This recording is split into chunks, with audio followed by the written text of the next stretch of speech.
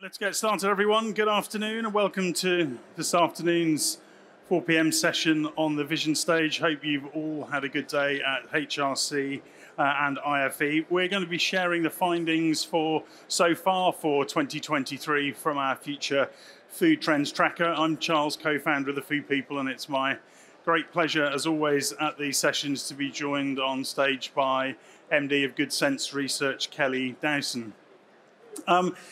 Some of you will be aware of The Food People. We're a future trends and foresight agency. We're a team of people that have been united by a joint purpose for some 17 years to shift the future of food and drink by harnessing the power of trends, something that brings us together as a group of people every single day.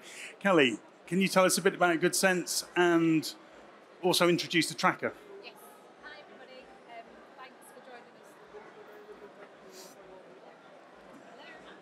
Oh, is that okay? Perfect.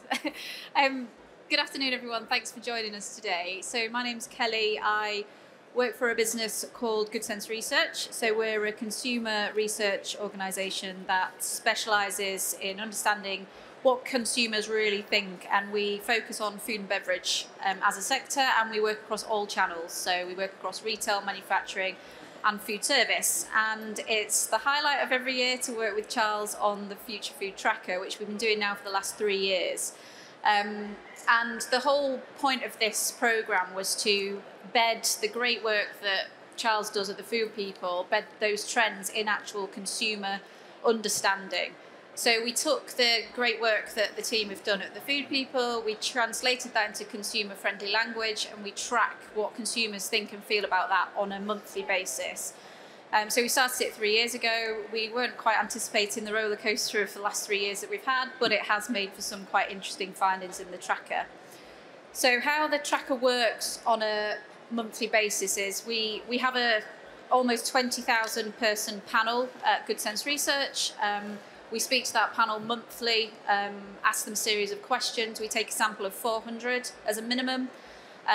We adhere to all the Market Research Society guidelines with regards to how often they take part in the tracker. And we've got over 12,500 touch points over the last 3 years. So there's a heck of a lot of data in there. And our job today is to try and show you some of the really interesting things that we've found in that tracker, in the hope that you can use that as part of your strategy moving forward. And what we've looked at today through an eating out of home lens only, so just to qualify that. So just to give you a sense of the general feel amongst the nation, it's a really sad reality that the state of mind is not in a good place right now of the nation, and it's no surprise really, and last year's word of the year was permacrisis for understandable reasons. We've bounced back from the brutality of lockdown straight into war, cost of living crisis, unemployment, strikes, and empty supermarket shelves more recently. It's therefore totally unsurprising that over 2/3 of us are finding it hard to look at the future with much positivity. In particular, the outlook on the prices around supermarkets is especially grim. And I think when we look at the overall psyche of consumers with regards to the cost of living crisis, 96% of people feel that food and drink contributes most to the intensity of that problem for them. And I think it's often a daily transaction. People are handing over money for food, when in reality, energy crisis is probably more impactful on a monetary basis, but it's less tangible for consumers. So the point being, it's really highlighted to them that food and drink has a massive play in how much money they have at the end of each month. However, there is opportunity in that, and I think it's one of the big things that we found is that people do want to go out, they do want to eat and treat themselves, and it's against that backdrop that we're able to say it's never been more important to delight our diners. Especially with supermarket prices feeling so prohibitive at the moment, with the record costs with energy bills, they have to find ways to make savings, and often, well, what we're seeing here is 64% of consumers are eating out less, and we're seeing that it's generally women and generally people aged between 35 and 44 that say they're eating out less. And obviously, they're both massive groups that impact the sustainability of the food service economy. And I think just to put into context from another piece of work that we've done, we see that 40% of people in the last month have skipped a meal to save money, which is really quite alarming. But that does mean that eating out is returning to what it once was in terms of that real treat occasion. So there's definitely things that we can do to enhance that, and we'll talk more about that as we go through the presentation. But I think during COVID and lockdown, we were confined to our own homes. Then the Eat Out to Help Out scheme came in. We were going out all the time, and I think people are now less likely to eat out because they're feeling lazy and they don't want to cook at home, but it's much more linked to that treat. So it's more important than ever to make that whole treat occasion really big for consumers. On the next slide here, we can see that... That's mine. Sorry, that's a wrong slide. Apologies. So we'll send you a copy of the... Here we go, that's it. So a reduction in eating out has been married up with a variety of other cooking methods that are more thrifty and just general behaviours. So as you'll all be aware, air fryer sales are up massively. So people are thinking about less energy. They're thinking about how to make more use of leftovers. And in supermarkets, we're seeing that people are compromising more on premium and brand and going more for a lower tier or an own label opportunity. So clearly, if we want to get people eating out more, we need to think about how to communicate the benefits. And it's always easy to say discount, but I think there's a bigger piece here around what good value looks like for customers. So they are looking for good value as opposed to cheaper. So some of the examples that you will have seen are use our energy, not yours, trying to put offers on where you have a meal on the evening and have one to take home for the following day. There's a really cool place in Sheffield that's promotional slogan was, imagine you could eat out for less than it would cost you to make yourself and no washing up.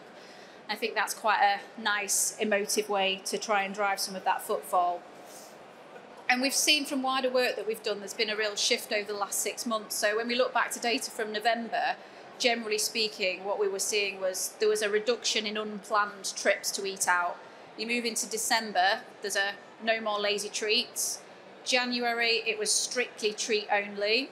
And then February, we're seeing people make more of a shift to, I'm going to go to McDonald's because I can feed my family and it's still going out and it still feels like a treat. So some of those lower entry point establishments are still managing to convey a real treat at a lower price point. And I think that's obviously reflected in the sales growth that we've seen on McDonald's and Greggs more recently.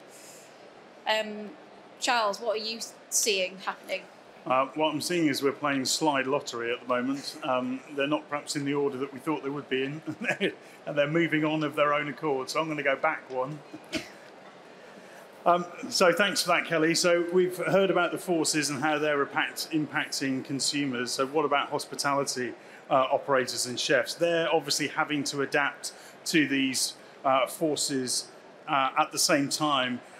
So they're very similar to the ones that we're all facing in our homes: increased raw material price increases, energy price increases, in particular affecting hospitality. But we're seeing operators do a number of different things, and we've taken this from the conversations that we're having with operators and chefs, and also from what we can see in evidence on menus as well.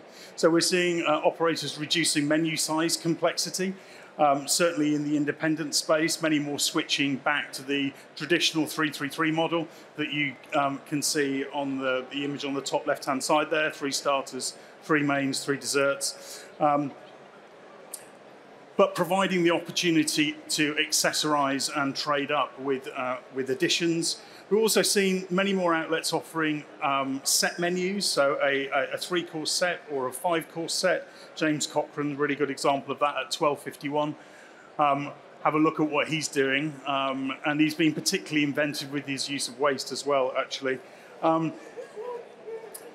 We're also seeing something that I spotted a few weeks ago and have since seen in evidence on a number of different set menus, and that's introducing sharing dishes to those set menus. So the dishes, perhaps the main course dishes put down, you might have had individual starters and appetizers, but when the main course comes, it's actually a sharing dish. So it's slightly bigger than a single portion, but not as big as a double portion. So engineering menu and portion size there. Fixed seating times, also helpful to help manage kind of labour costs and those types of things. So a number of places doing 6 p.m. seating, 8:30 p.m. Sitting. Everyone gets served at the same time, often by a blend of front of house and kitchen teams as well. Also, a number of outlets really drive into local support to engage with local communities. The example there that you can see on the bottom left-hand side there is from Mitch Tonks' Rockfish chain, which is a local menu for local people, which I thought was really interesting.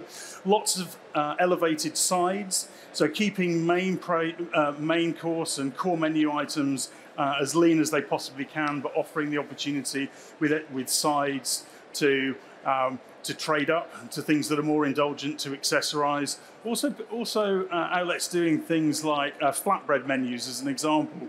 Fairly cheap to produce, often made with unleavened dough, but you can then offer a fairly cost-effective base material of the unleavened bread. You can then use more premium ingredients to create a perception of something that's a little bit more added value.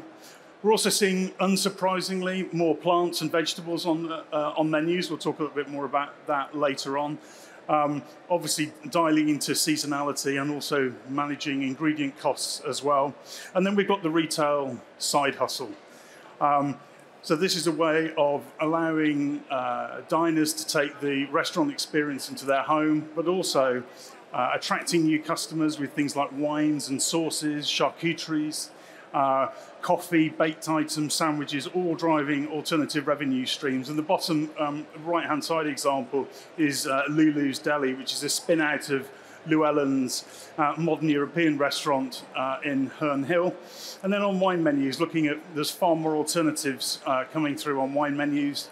More Eastern European countries representative, wines from Czech Republic, Slovakia, Hungary, Croatia, Portugal, to name a few. Also seeing more half bottles on menus as well. They take less time to mature, so we're seeing greater instances of half bottles on wine menus. So just some of the ways that chefs are navigating their cost of cooking crisis. So now we've got a sense of where consumers are at more broadly, we're going to move on to look at cuisines and specifically where consumers are showing the most interest.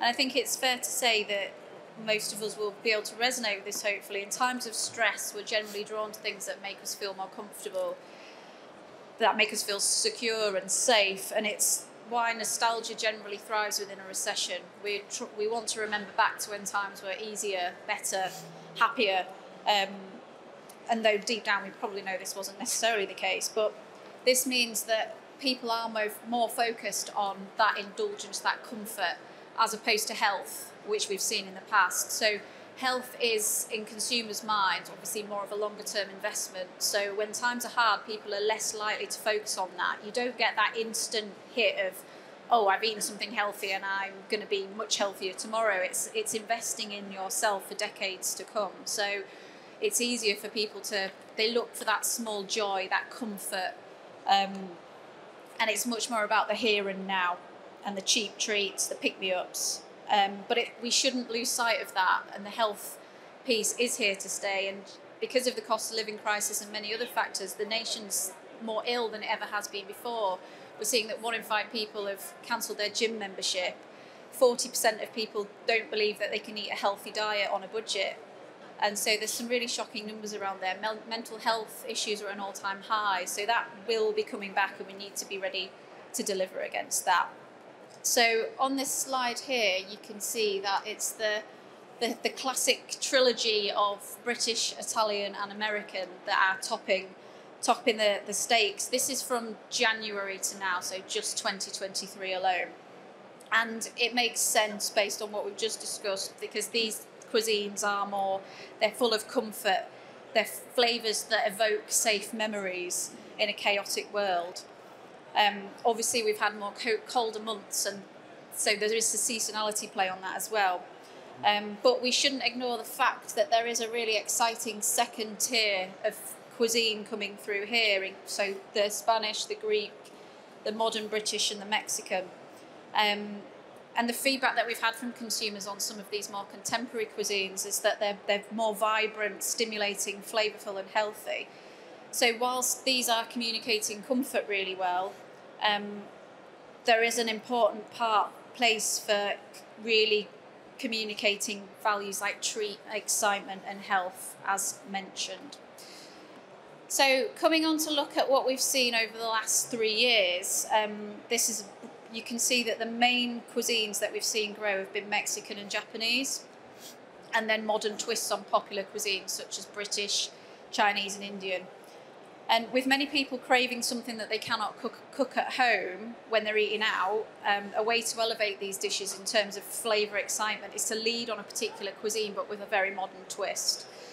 We have seen a drop on the right hand side there around awareness and interest, but this is generally because people are eating out less than they were 3 years ago.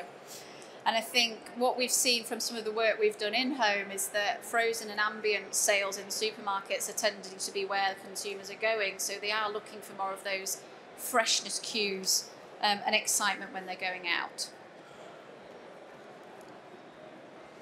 So really just building on what Kelly was saying a few moments ago, there's no real surprise that with everything going on in the world, there's a flight to comfort, a flight to nostalgic foods. But I thought it was just worth just taking a moment to consider what those are. In times of stress and trauma, we look to distract ourselves, to displace ourselves with what's going on in the wider world. We look to remove that stress and anxiety.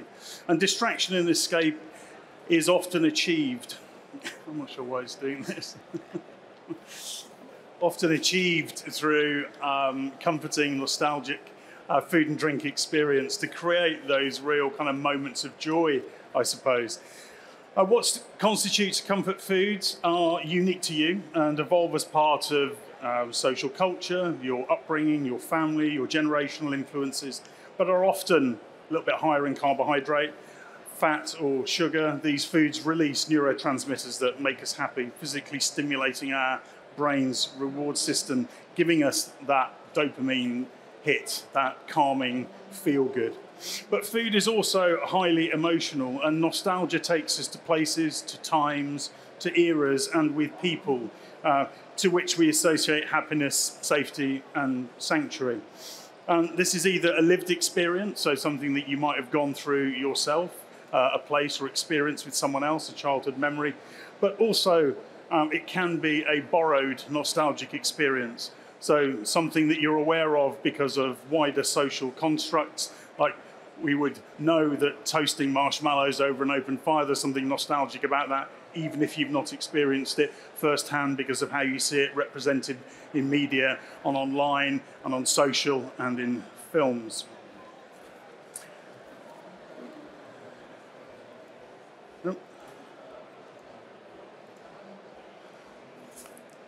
I do apologise for this. It's moving around of its own accord. Aside from British, if there's one cuisine that embodies simple, satiating goodness, it was right on the left-hand side of the chart there a few moments ago. It's the forever favourite Italian, and there are many factors why Italian is so popular and especially relevant now. Its simplicity, its affordability in many cases, its associations with family and belonging, but also accessibility and comfort, and of course the Stanley Tucci factor as well. And Italian is satisfying on so many physical and emotional levels. It's often a dish whose aromas or flavours trigger waves of safety and nostalgia. It's usually something that's warm and hearty to get that dopamine going, as I talked about a few moments ago. And chefs and operators really see the versatility. Not only is Italian clearly mass appeal, but there's an opportunity to differentiate with Italian, be new, be relevant. Italian can be so many different things. It can be craft, handmade pasta, it can be the theatre from Italian fire cooking, fine dining, or house-made salamis as an example. So it can span a single-minded pasta-focused concept, somewhere like Notto would be a really good example of that, through to high-end Italian opulence, somewhere like Big Mama's Jacuzzi recently opened, would be a great example of that. It's very much the last frontier in terms of delivery and takeaway, but that's been challenged by Jamie's Pasta Dreams delivery kitchen, which is now rolling out now across the UK and other parts of Europe as well, and Pasta Evangelis announcing that they're planning to open 800 delivery kitchens over the next couple of years. And diners are looking for big on experience, and if Big on Umami sits as part of Big on Experience, that comes naturally with the inherent Italian larder. The mushrooms, the salamis, the guanciale, the cheese, the anchovies, the tomatoes, and so on. And yet there's ever more to discover and reinterpret with the diversity of new and upcoming regions within Italian. So Emilia-Romagna, Piedmont, Liguria, Puglia and Umbria, to name a few, that we're seeing increasingly being name-checked and referenced. And we're also seeing lots of humble classics with a twist. So it is things like the pork meatballs, but with Nduja. It's pizza, but with white sauce or no sauce, or mozzarella with a Scotch bonnet honey, something I saw literally just the other day. Chicken parmesan bites with a warm lasagna dip, perhaps. So Italian is a platform from which you can twist up, you can innovate, but from a base of comfort.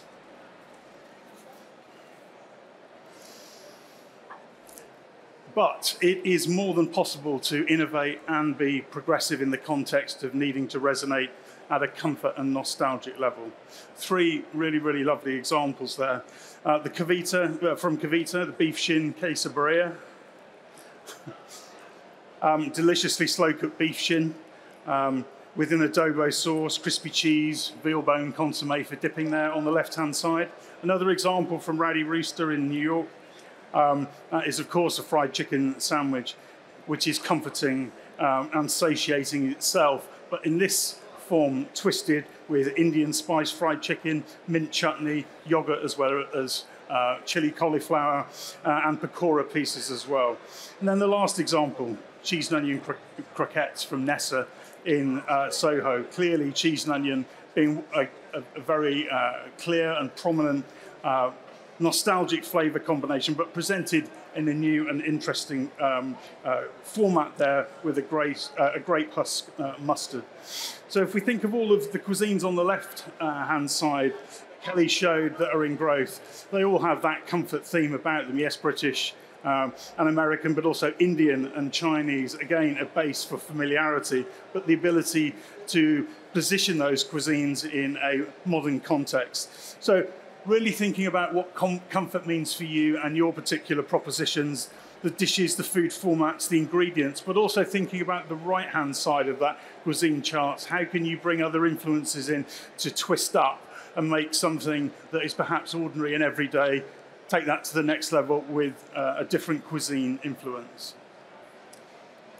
So the next big area we looked at with the tracker was plant-based, but actually what we're finding is that meat is biting back with regards to eating out of home. So whilst plant-based eating has received a lot of attention and a big share of voice, almost a disproportionate share of voice, which has been enabled by some great innovations within the plant-based category and some really great products, it would be wrong of us to assume that the growth trajectory of that is the same as it was pre-pandemic.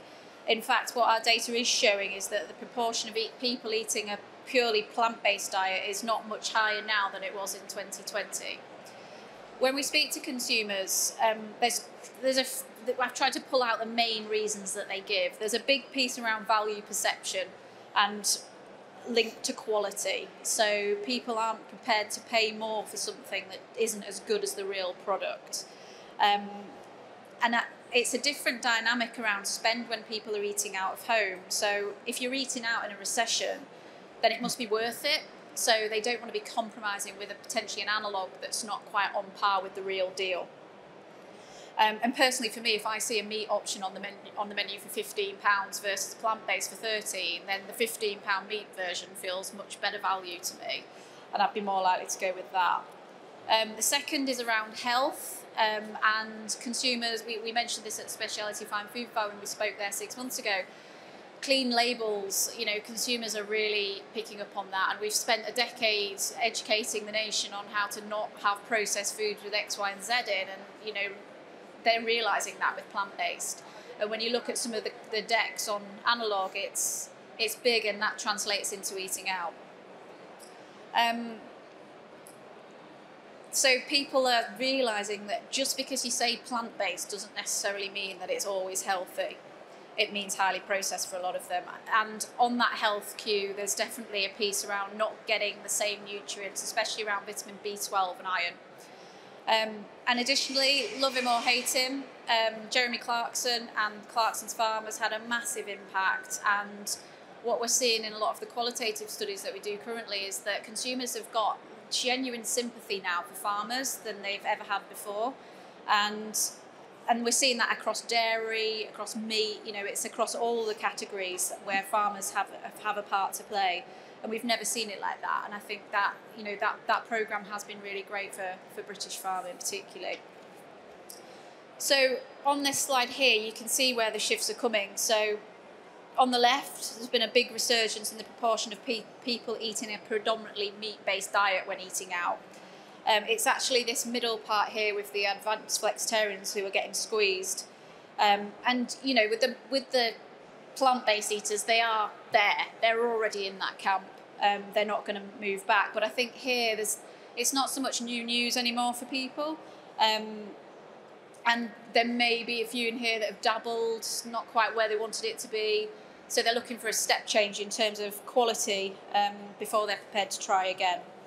But I think the point here is it's really important to understand what is driving your consumers and the decisions that they make.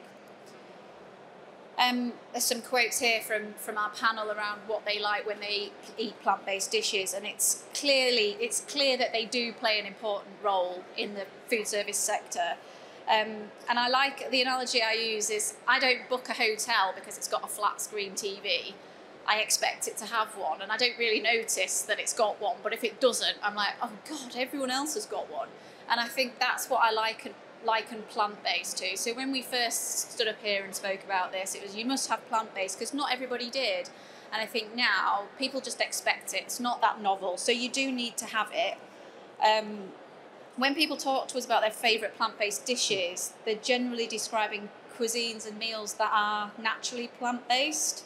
It's not that common for people to speak fondly about meat replacements.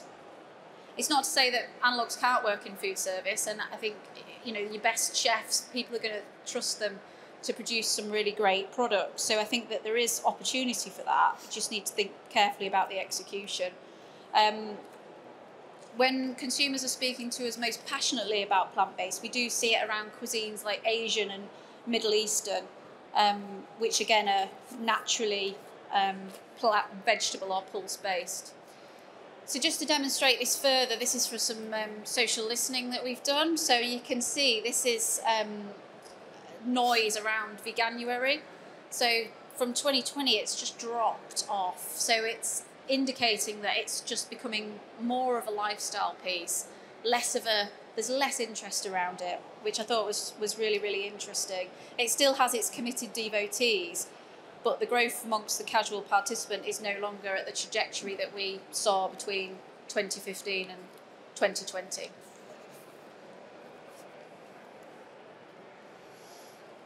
So there's absolutely no doubt that plant-based eating is a permanent part of our dining landscape, and chefs and operators have been proactively reducing the amount of meat in dishes and also swapping out some of those meat-centric dishes for plant-based alternatives as a way of delivering against the need, which we've talked about, but also mitigating rapidly increasing raw material prices as well. Clearly, meat substitutes play a part in this, and we don't expect to see that go away. But when we're talking to chefs, they're also reverting to some of the inspiration platforms that they had some 10 years ago, which is actually adding value to the actual vegetables and plants themselves with a vegetable-forward approach. And we're seeing this now go the complete circle. To manage, yes, ingredient prices, but also as a great way to reflect seasonality and value to the diner as well. A really good example of that, it's not on the screen, but a dish I had at Apricity a few weeks ago, a roasted squash with baby leeks, coriander emulsion, and yellow split peas. And that was just adding value to the vegetable itself without any need for any kind of meat replacement. So we know that consumers are eating more plant-based meals at home, and we can see that chefs and operators have responded to that by putting plant-based dishes on menus. But for many of those conscious meat reducers, they still enjoy meat when they eat out. Meat as a treat out of home is most definitely a thing. And again, in talking to chefs and operators, they tell us that they're working super hard to provide diners with a less but better meat choice and option when they're eating out, working with farmers and producers to develop a meat offering that really does resonate on many different levels. Emotionally, connecting them with the farmers so they're able to tell the story, but also getting into and communicating feeds and rearing and ethics, and also many more, talking increasingly about regenerative farming practices. A couple of examples there on the screen there. Bottom left from Akub, that's a regenerative lamb shank with braised malab, which is a fruity spice made from the seeds of the St. Lucy's cherry.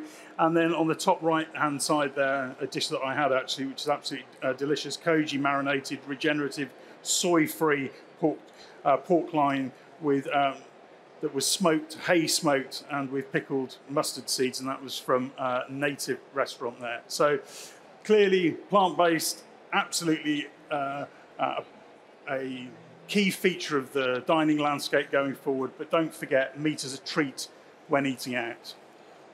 So moving on to something slightly more controversial, and when we mention this to consumers, you can see their reaction on their face is definitely one of what? So it definitely sparks a lot of emotion.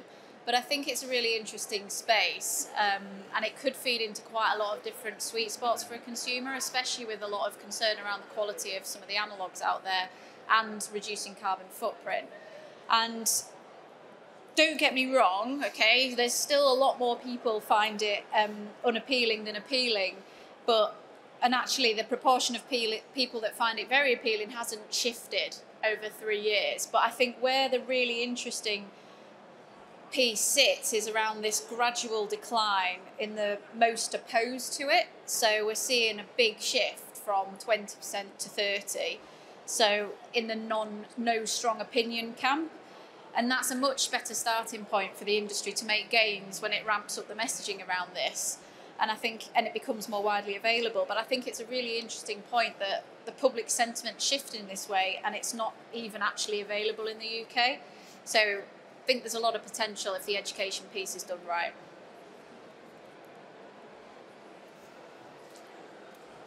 So from the slides that Kelly's just talked through, we can absolutely see that the level of consumer acceptance is nudging very, very slightly forward. And we've discussed the barriers to this in this forum and similar forums at other events, and they're around things like regulatory approval, cost, scalability, acceptance, which we've just touched on. I think the big one that I'd like to call out, and it's by no means saying that it's here, but the journey to commercialization and scalability is still on, is that in the US, the Food and Drug Administration, the FDA, they evaluated the submission from a company called Upside Foods. You might have heard them in a previous guise called Memphis Meats. They've concluded that they have no questions around their pre-market application, which basically means that they feel that it's safe for humans to eat. What they'll now need to do is to work with the USDA to get the other approvals that are necessary to be able to take that to commercialization.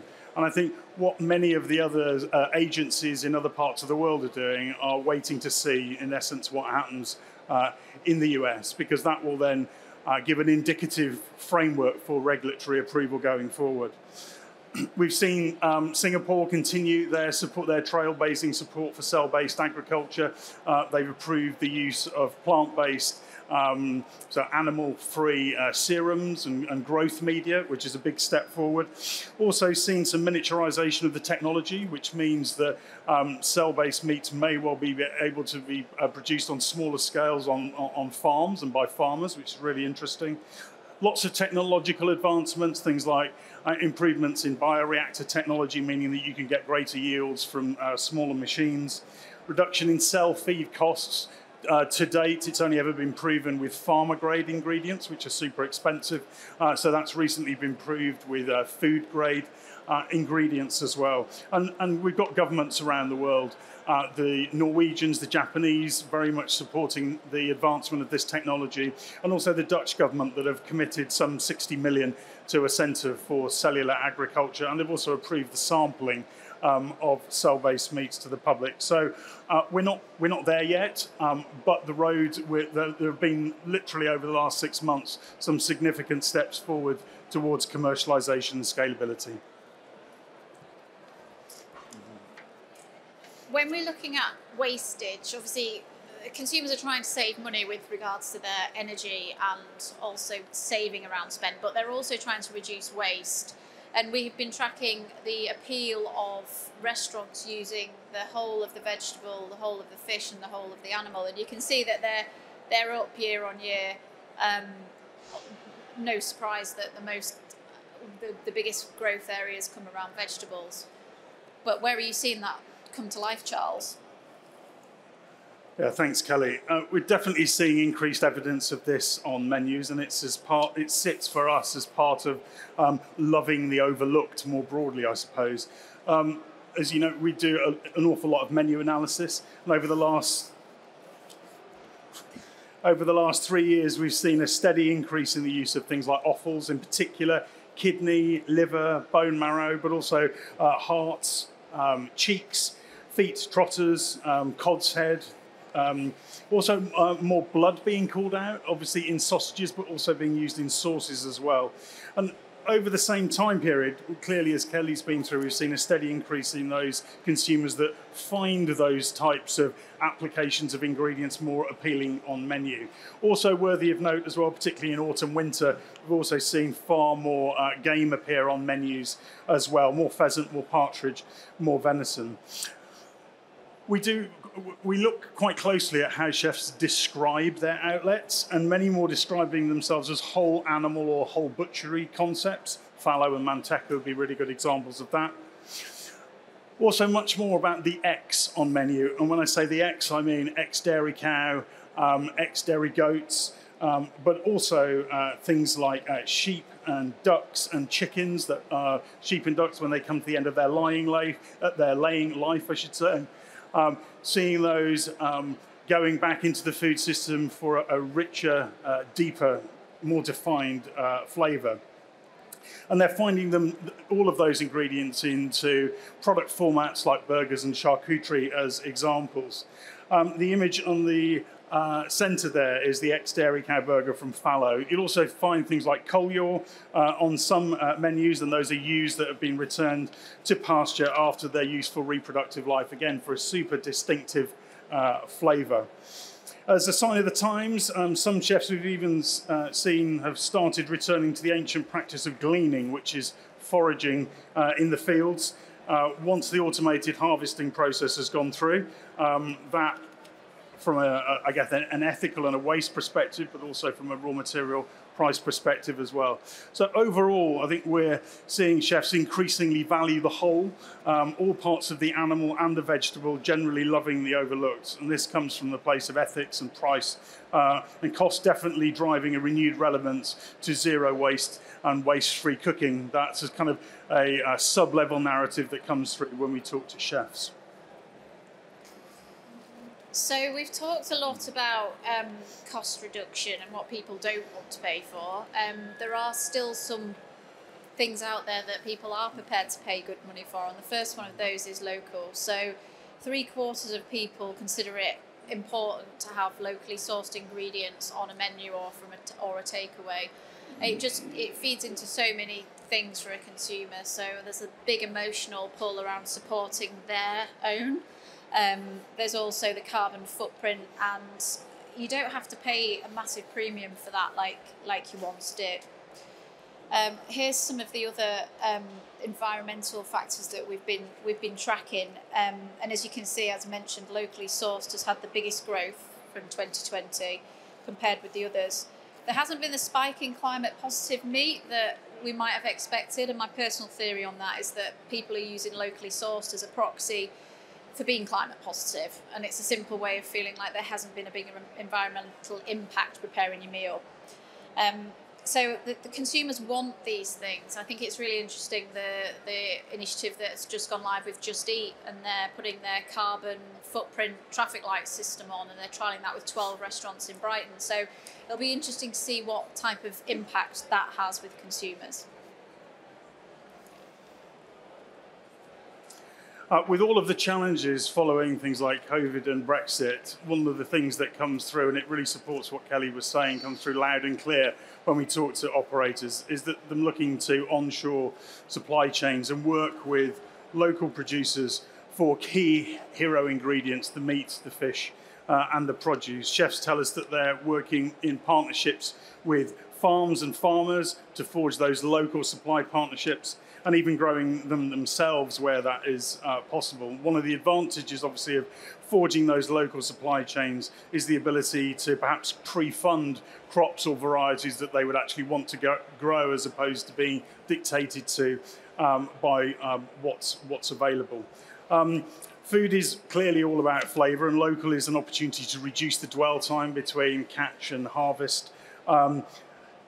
And shorter supply chains mean that reduced impact from things like transportation costs as well. And diners want to feel good about their food choices and drive that sort of diner emotional engagement and resonance.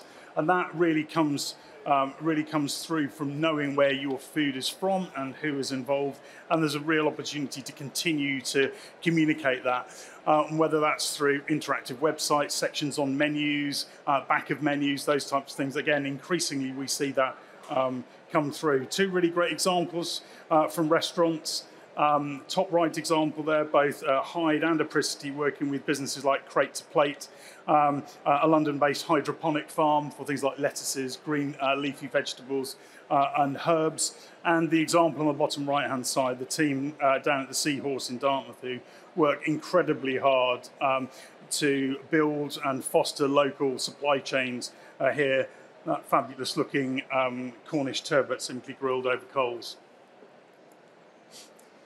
So the importance of seasonal ingredients has become more important for diners than ever, and you can see here some of the other initiatives that we've been tracking, and this is where Charles breathes a massive sigh of relief, because they're all up from where they were 3 years ago. And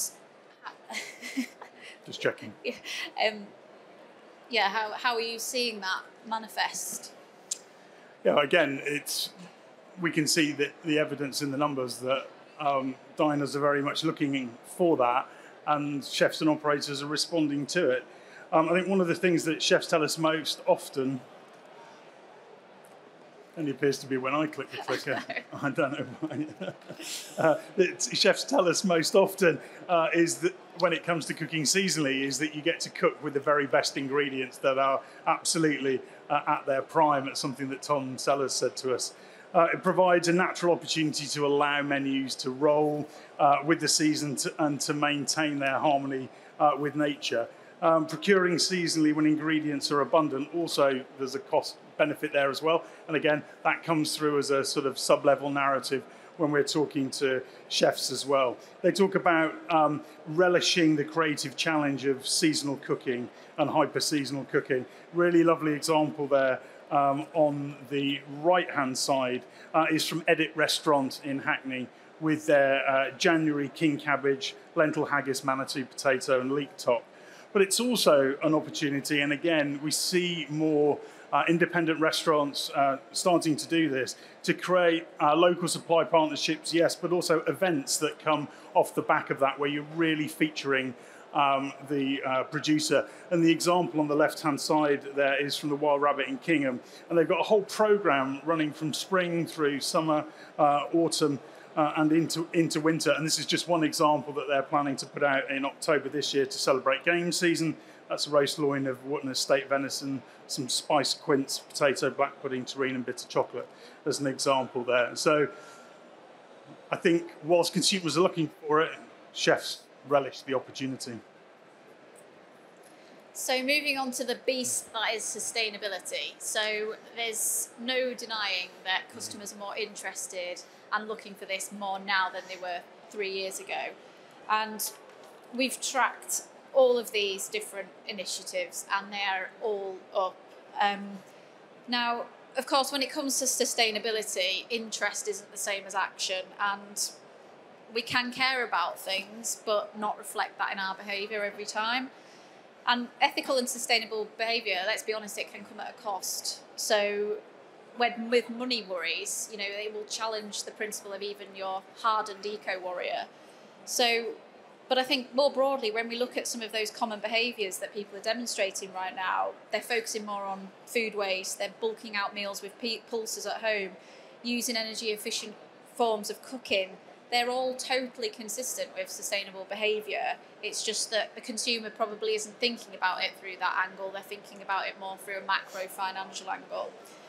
So it'd be wrong of us to assume that sustainable behaviours won't happen in a cost of living crisis. It's more that the face of the sustainability changes. It's more about, for example, food waste than it is about how much plastic they've got on their packaging. And we are seeing some great examples in industry of how the food service sector are really putting that at the heart of what they do. This is an area that chefs are really, really engaging with.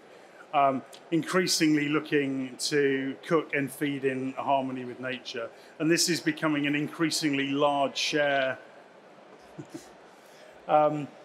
increasingly large share of the voice for trendsetters. Almost the buzzwords, really, of the last couple of years have become concepts in their own right. Michelin recently announced that sustainability has become a necessity.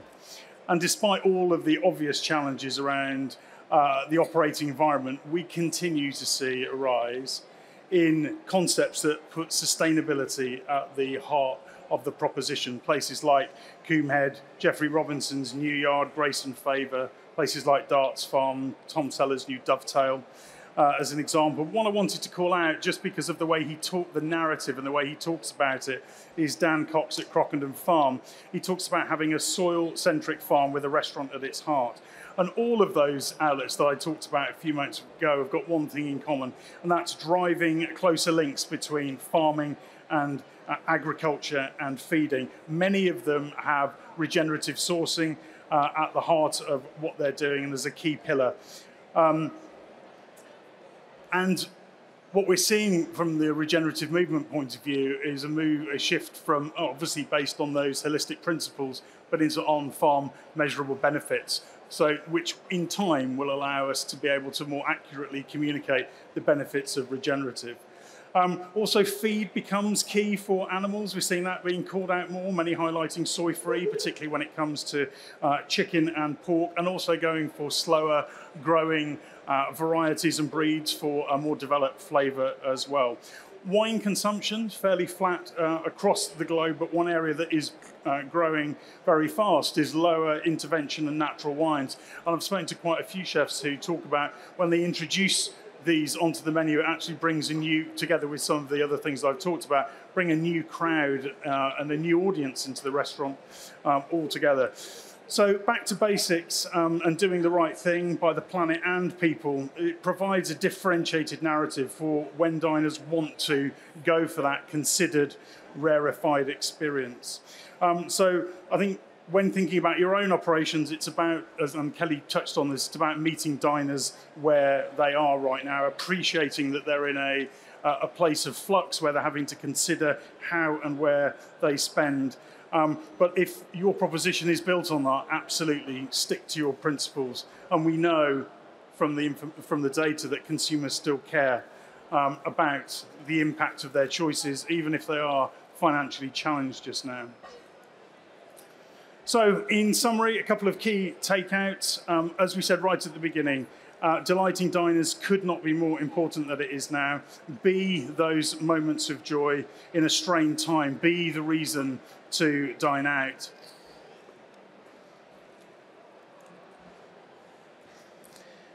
We've seen comfort in Italian, American, and modern British, but also Mexican, modern Indian, modern Chinese, and Japanese, driving safe but global indulgence. All of those cuisines to the right-hand side, and we saw this during COVID, we've seen it during other recessions, is that those cuisines that were on the right-hand side of the chart that Kelly showed a few slides ago, that influence will absolutely come back once people look to experiment beyond comfort and nostalgia.